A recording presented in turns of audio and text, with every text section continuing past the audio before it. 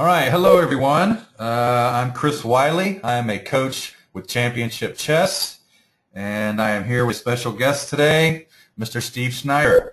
We are going to be doing a special game for you guys.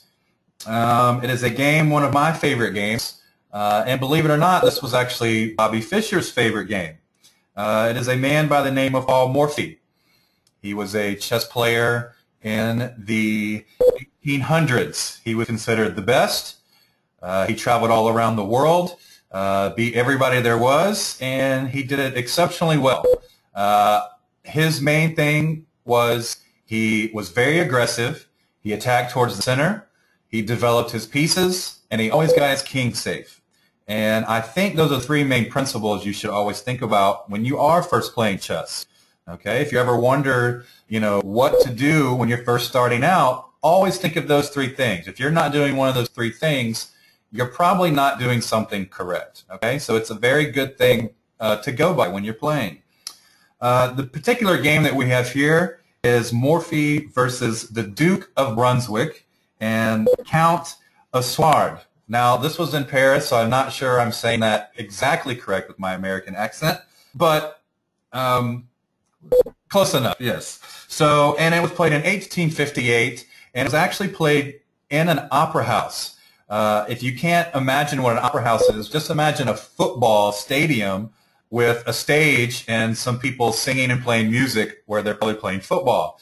So they were up in the top playing chess on a little tiny board, and we were fortunate enough that somebody was there taking notes on the game and writing it down, chess notation.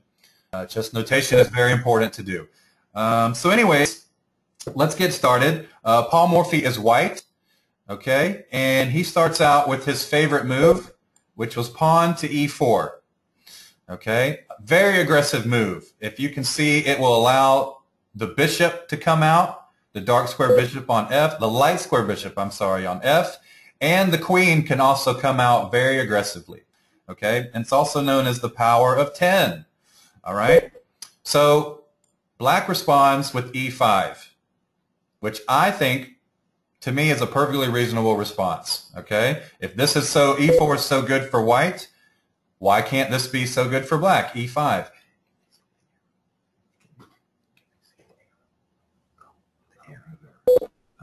No, I just didn't know if they could see. Okay. Yeah. So Paul Morphy continues with knight f3, and what knight f3 does, follows one of his principal rules, develops a piece, very important in chess, and it attacks the center e-pawn. Okay, so black must defend this pawn. So he does that by playing d6.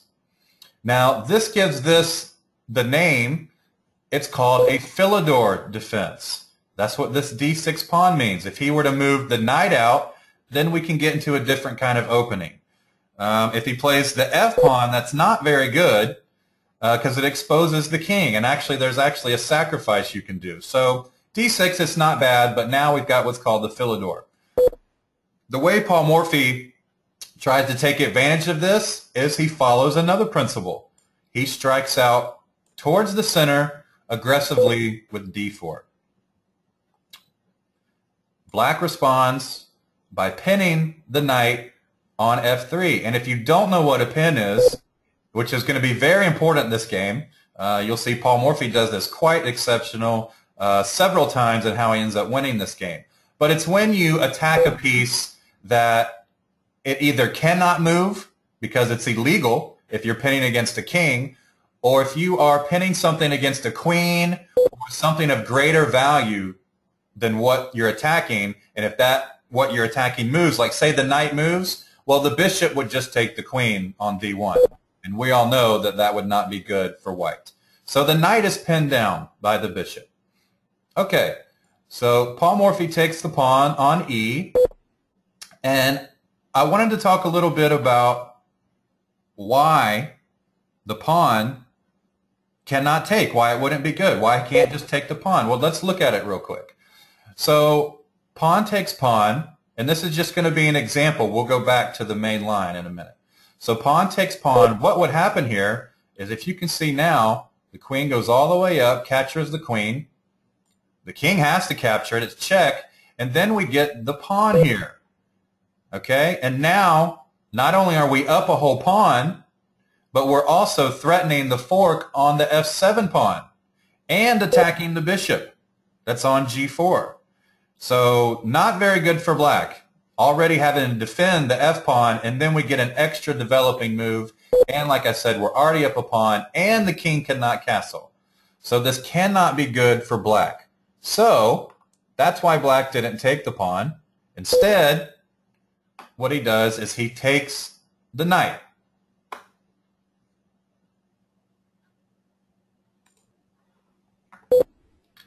Okay, so now queen takes. And by the way, a lot of you that might just be beginners and seeing a game like this for the first time, you had two options to take there. You could have taken with the queen or the g-pawn. But taking with the g-pawn is not good because three reasons. One, it doubles your pawns up, which is not that great in chess.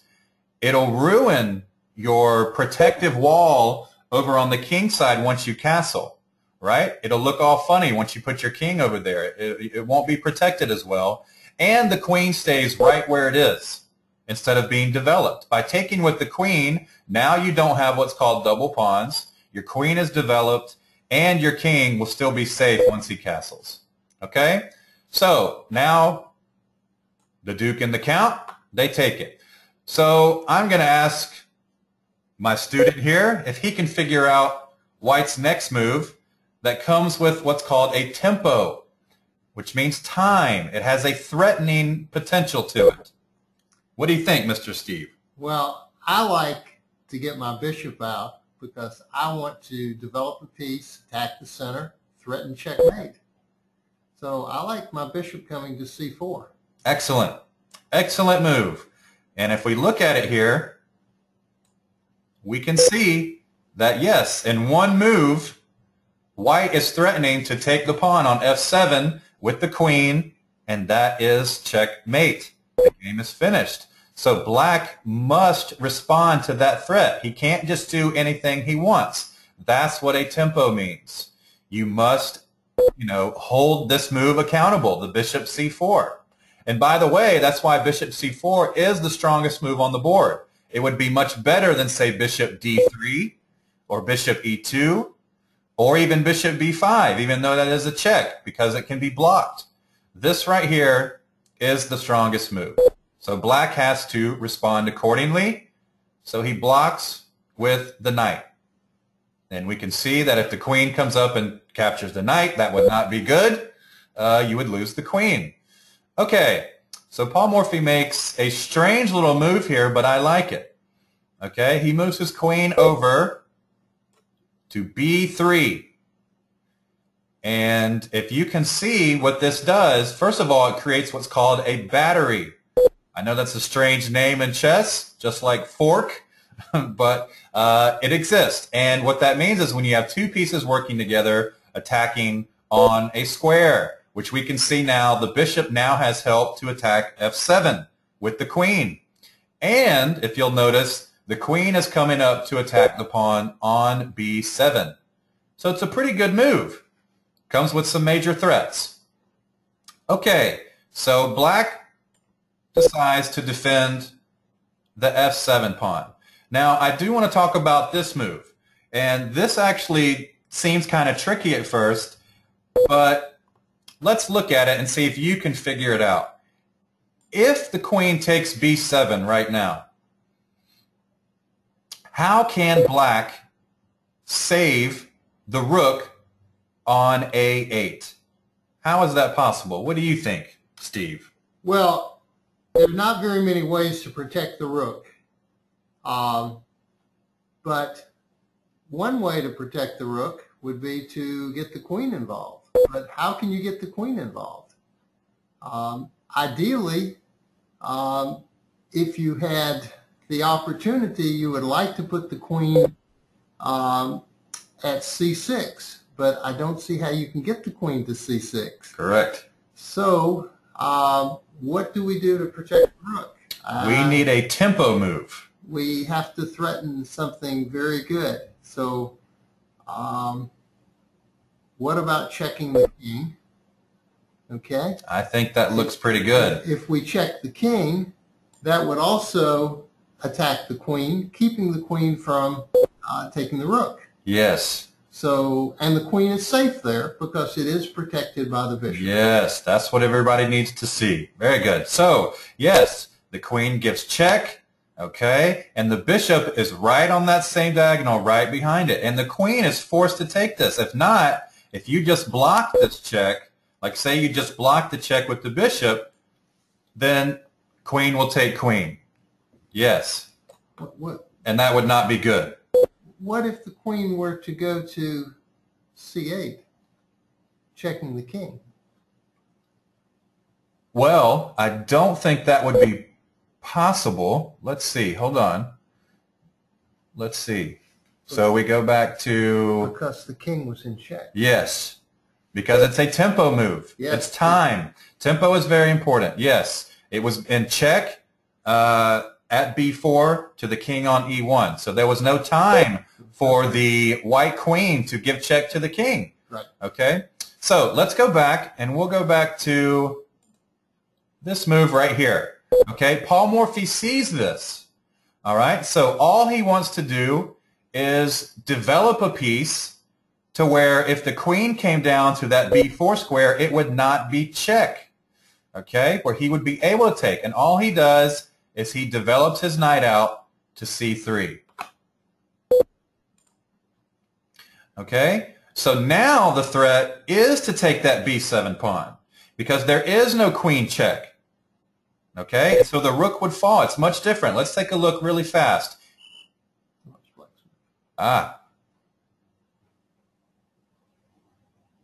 Okay. So for example, let's just pretend that happens. Okay? Now watch this. Here. And look at the difference. Can you guys see the difference? There is no tempo on the king check. So this rook is now free. And most likely the knight soon to follow since it's also pinned against the king. Okay? Big difference. All right. So Paul Morphy played knight to c3. Black now must defend that pawn on b7. And he does that by c6. Okay. So, Steve, white now plays another developing move, and he wants to set a pin. How can you set a pin? Well, we always want to look at developing pieces. Our bishop at c1 is not in the game yet. Yes. We don't have to hurry and castle because white's doing all the attacking. So let's get our bishop from c1 in the game, and let's see where a good place would be to put it. Well, running it down, attacking the knight, so going down to g5 looks like a great place to put the bishop. Yes, indeed. Pins are extremely important in chess. That also now lets the king castle either side. Yes, which if you've never actually seen that, you're going to be witnessing that this game. Okay, yes, as you've noticed now, you now have the option to castle queen side, which you just move the king over 2 spaces and the rook jumps a little bit further. It actually lands on D. Or he can still has the option to castle on the king side. But if you'll notice something, white now has almost all his pieces developed except his rooks. Black is way behind in development. The knight is still back there on b8. The bishop is trapped back there on f8. And the only piece that's really active for black is the knight on f6, but it's pinned. It can't move. So this is how you develop your pieces, okay? All right, so to me, this next move is a big no-no, okay? If you're going to learn what to do as far as how to make good moves by following Morphy, you also must learn by the bad moves, you know? And this game, the Duke and the Count, they make a bad move. And all you have to do during this next move is ask yourself the 3 questions. They play pawn to b5. And you have to ask yourself, does this develop a piece? Well, clearly it doesn't. Does this control the center of the board? Well, clearly it doesn't do that either. Or does this have king safety in mind? And clearly it doesn't either. It actually has the opposite effect. He doesn't quite see it yet, but Paul Morphy was quite clever.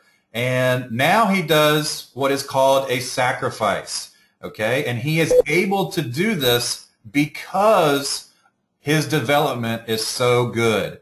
Okay? So if you've never seen a sacrifice, what that means is when you take something of greater value, say, for in this case, it's the knight, 3 points, and he decides to take the pawn on b5, which is worth 1 point. This is called a sacrifice. Now, you have to have a good reason. You cannot just do this just because it looks okay. There has to be some good reason for it. And the reason for Paul Morphy in this game is because now he's going to get a massive attack because of his pieces being so well developed. So the Duke and the Count were kind of shocked right here. They didn't understand what was going on, so they took this, and now the bishop takes.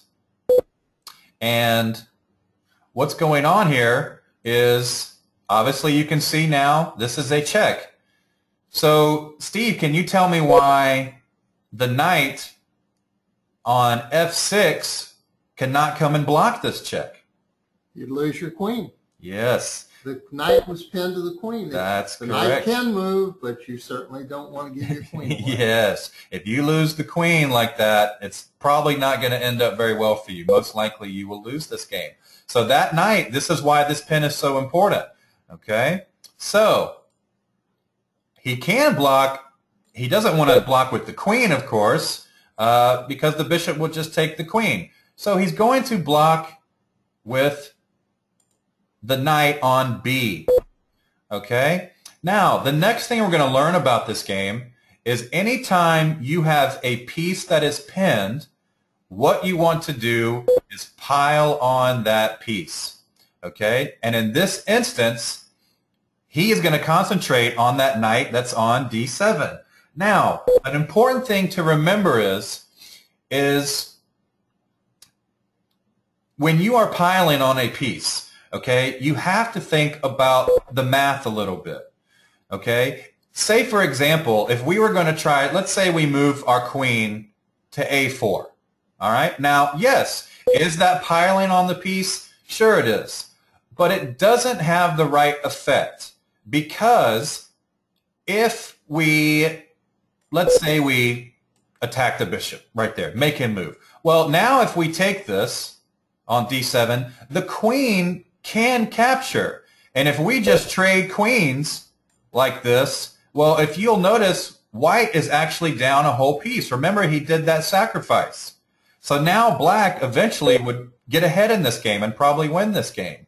So queen A4 is not strong enough. So what we want to do is make sure if the queen takes back, it would not be good. So how does Paul Morphy handle this? Well, what do you think, Steve? If you castle on the queen side, your rook is going to be on the D file, and you'll have the rook attacking the knight. Neat thing about castling on the king side is the king is pretty safe. You castle on the queen side, the king's a little open, but in exchange, you've got your rook, in this case, on a open file coming right down on that pin piece. Yes, indeed. And that is exactly what he does. He castles queenside.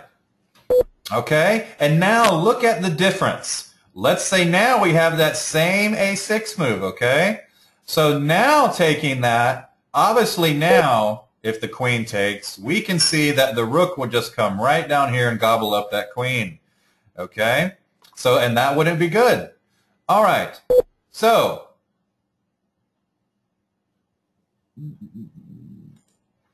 this is a big threat now to take this. And we also still realize the knight on F6 is pinned. It would not be able to take that without losing the queen to the bishop on G5. So what does black do here? Well, he comes and he protects it with the rook. Okay?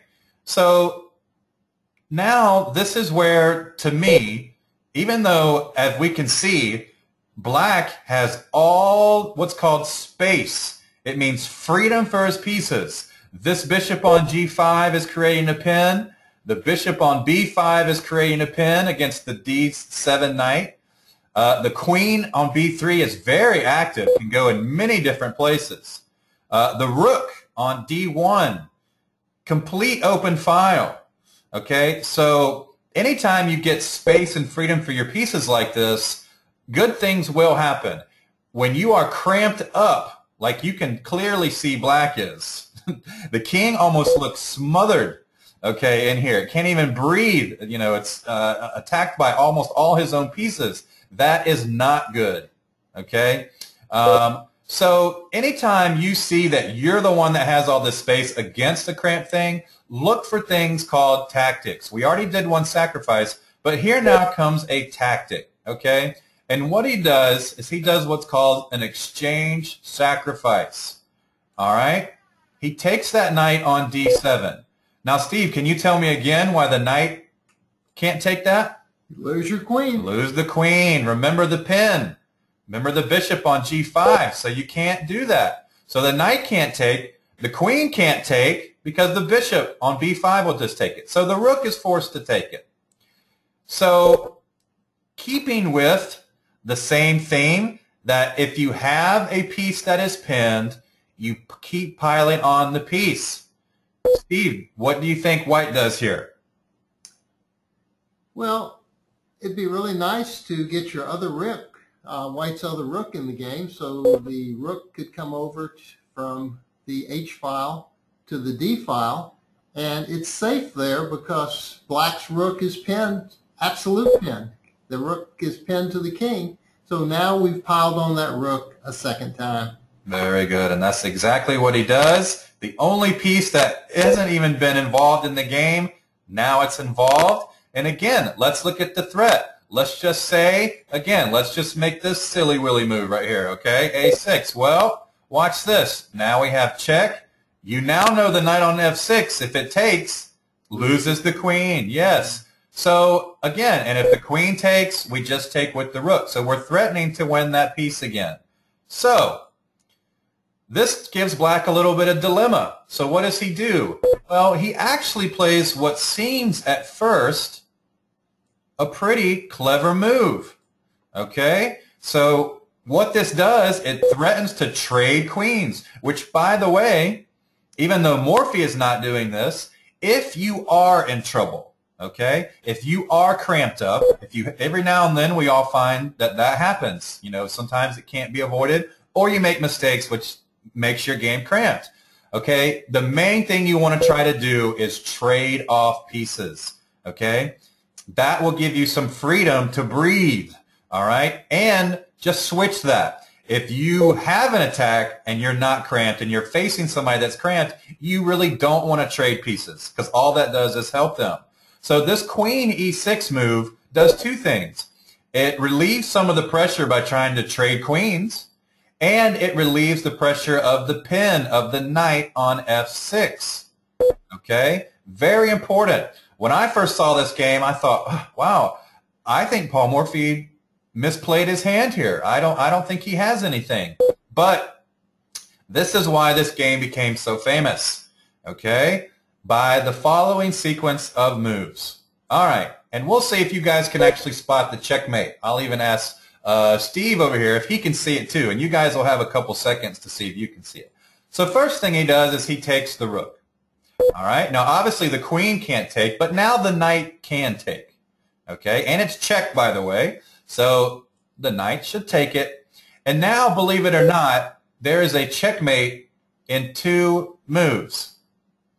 Okay, and the little hint I can try to give you is the tactic is called removing the guard. If you can actually see that that knight on d7, if that wasn't there, rook could come all the way down to d8 with the help of the bishop on g5, and that is checkmate. So my question to you guys and to Steve here is, how can we force that knight to move? It doesn't matter how we do it. Keep that in mind. If the knight moves, the rook can go down to d8, and we have checkmate. So whatever you're doing to get that rook down there to d8, it's fine. Okay? So take a couple seconds and let's see if we can figure out this tactic. Sacrifice, by the way, is what this is. And the tactic is called removing the guard. The knight is guarding the place we want to remove that knight. Okay? Steve, as soon as you figure it out, let's see if you can tell us the answer. Okay, I'm good. Of course, if the knight wasn't there, the queen could come down and also do checkmate.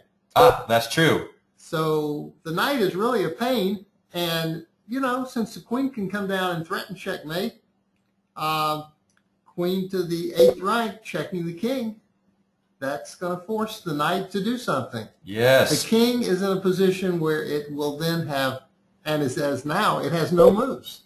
Yes. So just, king has no moves, it's telling you, go get him. So correct. queen. And keep this in mind, before I make the actual move, this move right here, for say, you know, a lot of the students that I show this game to, they always make moves like this, or like this.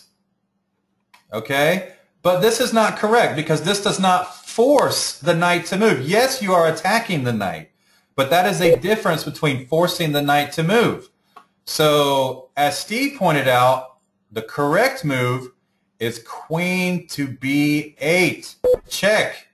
And this seems crazy, right? Giving away the queen for no reason. Oh, but as we've just mentioned, now the rook can come all the way down for a beautiful little two-piece checkmate. Okay? So, I know it seems odd that you would be able to do this type of thing. Okay? But there are reasons that this happened.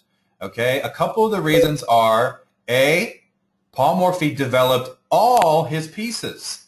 Okay? And he developed them to the most aggressive squares possible. B, he got his king nice and safe, tucked away. He didn't have to worry about any kind of attack. And the third thing is he was very aggressive towards the center. And if you can recall, earlier in the game when Black played this move right here, okay? If you remember asking yourselves, did that develop a piece?